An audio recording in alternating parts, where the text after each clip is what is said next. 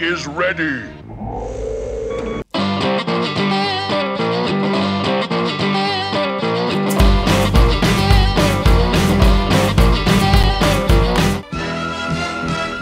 Now back to G.I. Joe. Hi guys. Hello gorgeous. Today's review is on a classic G.I. Joe MacGuffin. If you've been following my cartoon commentary series, you'll be familiar with the focus of today's review. The original 5-part G.I. Joe miniseries, A Real American Hero, which debuted in 1983, featured a teleportation device called the M.A.S.S device. It was never made available in the original run of Real American Hero toys in the 80s and 90s, but it was finally released in 2008. Sort of. M.A.S.S device, my foot. I'll get into that a little later.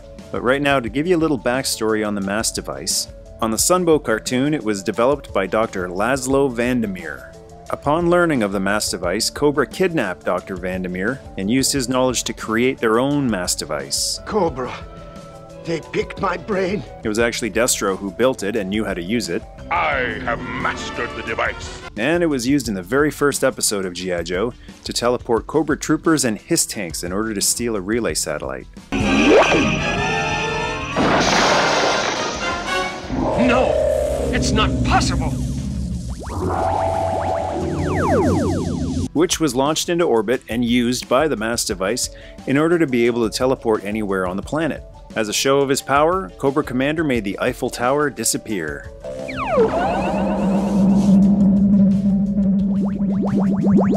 Now, the name of an object, or sometimes character, that drives a plot forward in a movie or a TV show is called the MacGuffin.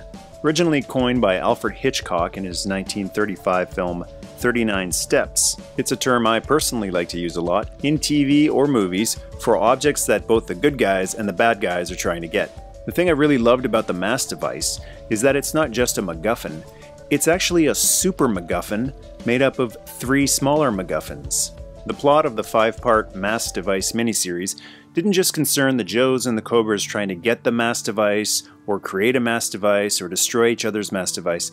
It also dealt with the 3 elements required to power the M.A.S.S device. Yes, truly exotic substances, Destro. The teleporter itself is actually useless without the 3 rare elements used to power it. So when the Joes built their own M.A.S.S device, the plot shifted from being all about the M.A.S.S device itself to being a race across the world between the Joes and the Cobras to find the 3 different elements. The M.A.S.S device was released in separate parts, and they also created this trolley to go along with it, which carries the 3 elements. All 3 elements come in clear cubes, the first being the radioactive red crystal, which was located in the Arctic Sea of Ice. You don't want to hang around this one too long, or you're going to be glowing in the dark. Oh, damn it. He's a walking time bomb. The second rare element is heavy water, which both the Joes and Cobras obtained in Episode 3, The Worms of Death. Heavy water, here I come! And the third and final element is part of a meteor which was found in a volcano in the Ring of Fire in South America. It's the meteorite. I think this is a really cool little accessory. I like the sculpts of the elements and how they look like they're in glass boxes. They could have just given you a red, blue, and yellow cube, but they went to the effort of actually sculpting each element and putting them each in a clear cube.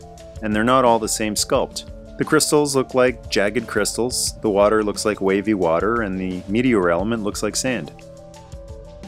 Alright, let's talk about the pieces of the M.A.S.S device. This is what I meant when I said it was sort of released in 2008. You couldn't actually buy the M.A.S.S device complete. And being a longtime fan of G.I. Joe, I found this incredibly annoying. Each of the 5 pieces was included with a figure and DVD set, so it was a build-a-figure type of idea. The problem, though, is that in Canada some of these sets were incredibly rare, if they were even released. 2 of these sets I never even saw in stores.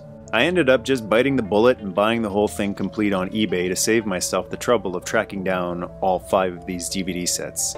Raise the M.A.S.S device! The first piece of the M.A.S.S device is the console and element containers, which, fittingly enough, was included in Set 1, the M.A.S.S device DVD pack. The sculpting on it isn't overly intricate, but it's pretty similar to what you saw in the early 80s. Personally, I like that they didn't go too extreme with the paint applications and the sculpting. I like that it fits in aesthetically with the 80s figures and vehicles. You also get 3 of these empty element containers, which are sculpted to fit snugly on the front of the M.A.S.S device. It's a cool little extra touch having empty element containers, but it's also a pain that they didn't give you full element containers to plug into the M.A.S.S device. You'll have to do even more hunting and find each individual figure which included a full M.A.S.S device elemental container. Piece number 2 is the generator, which was included with the Revenge of Cobra DVD battle pack. This back part here is where you'll be able to peg in figures once the M.A.S.S device is assembled. The third piece is the control turret, which was included with the Arise Serpentor Arise DVD battle pack. It has these rotating blue things on the sides. Piece number 4 is the transport chassis, which came with the Pyramid of Darkness DVD battle pack. Really nice silver paint job here, and I like that they sculpted this little part on the bottom even though you'll never see it, and on the top as well, even though it'll be covered by the M.A.S.S device. Even though it's a tank tread, it doesn't actually roll. The treads don't work and there's no wheels, so if you push it around a hard surface, you're going to wear the paint out after a while. The fifth and final piece is the beam emitter, which was included in the Best of Episodes DVD battle pack. The tip on this is really nice. It really has that diamond look to it with several cuts. Alright, time to assemble the M.A.S.S device. First thing you're going to do is connect the generator to the console. The generator has pegs and the console has holes, and there's also a groove there for the turret hole, so it fits together very easily. Next, you attach the tank treads by connecting the pegs to the holes, and it holds in there nice and sturdy. Then you'll take the control turret and attach the beam emitter by putting the peg in the hole. This I find was the tightest fit of all the pegs on my M.A.S.S device. And then you drop the turret into the body of the M.A.S.S device, which gives you finally, after all these years, a G.I. Joe M.A.S.S device, with a computer console on the side where you can punch in your teleportation coordinates.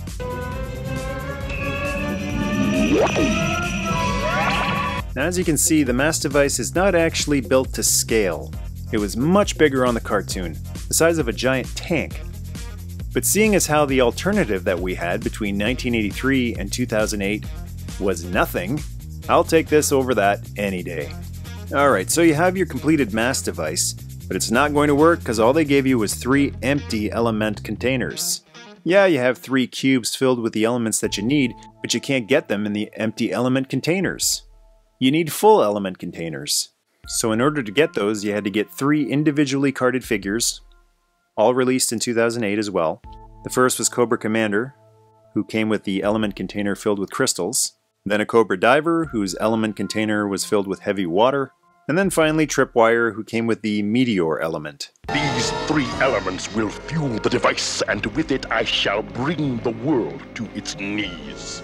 So to fire up the M.A.S.S device, you remove the 3 empty element containers and attach the 3 full element containers. Load the M.A.S.S pods quickly. Before you attach the third and final element, remember, safety first. Make sure the beam emitter isn't pointed at anybody, or at least anybody you like.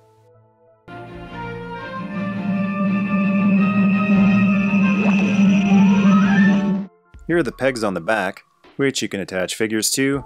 You can either attach 1 figure in the middle or 2 figures side by side. Here's Destro and Cobra Commander taking the M.A.S.S device for a joyride. I don't really see what the point of the pegs was. It already looks too small with a figure standing next to it. It looks even smaller when you have a figure standing on the back of it.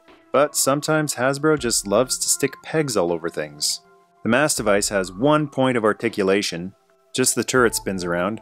You might want to remove figures off the back before doing that though. You'll pay for this, slave. You'll pay dearly. If you really wanted to display figures along your M.A.S.S device, you could go back to the M.A.S.K line. These figures were much shorter than G.I. Joe figures and are a little closer in scale to the M.A.S.S device as it appeared on the Sunbow cartoon. But the perfect scale-up figure for this M.A.S.S device are the G.I. Joe micro figures, which were released in 1988. These non-posable little figures are perfectly to scale. And sometimes all it takes is a miniature figure to make something look even bigger. You can display the Cobras, or if you feel like custom painting your M.A.S.S device red, you can display your Joes along with it too. Yo, Joe! Yo!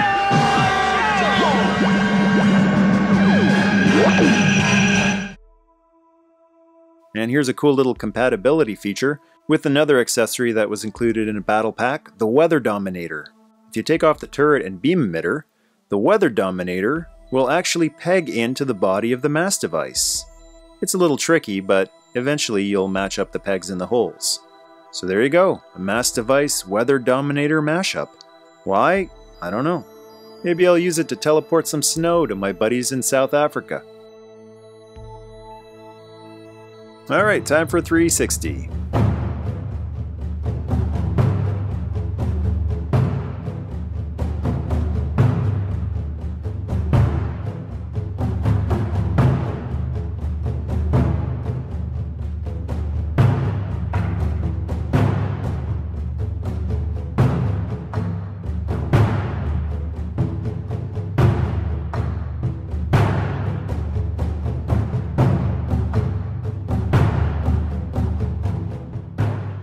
And here's without a doubt the coolest part of the M.A.S.S device, the teleportation feature. You're going to need a lot of juice though. In addition to the 3 rare elements, you're going to need 4 D batteries. Do they even make these things anymore? I think I got these out of a Teddy Ruxpin or a Talking Knight Rider. So in order to teleport this squad of Cobra Troopers, we'll remove Destro here, and we punch in the teleportation coordinates. I'm going to make it the deck of the ultimate USS flag. We let the teleportation fog cascade down over the figures. And presto! The Cobras are gone! And suddenly appear on the deck of the flag for a surprise attack on G.I. Joe. And it's not just for toys. You can use it for chores or clean up around the house, like loading the dishwasher.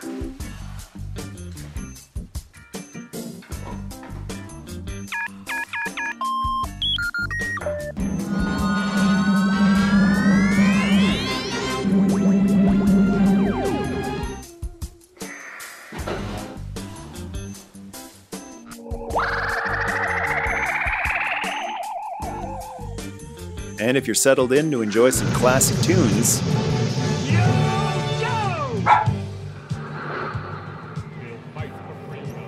but you need to tend to your fur baby,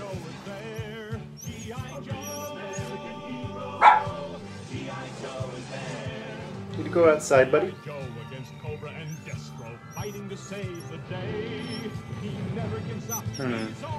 Now you can do both at the same time.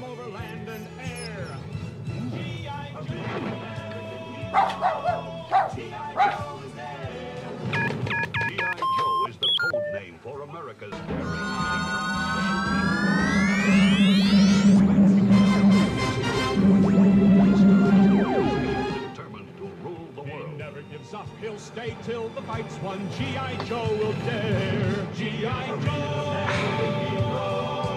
G.I. Joe.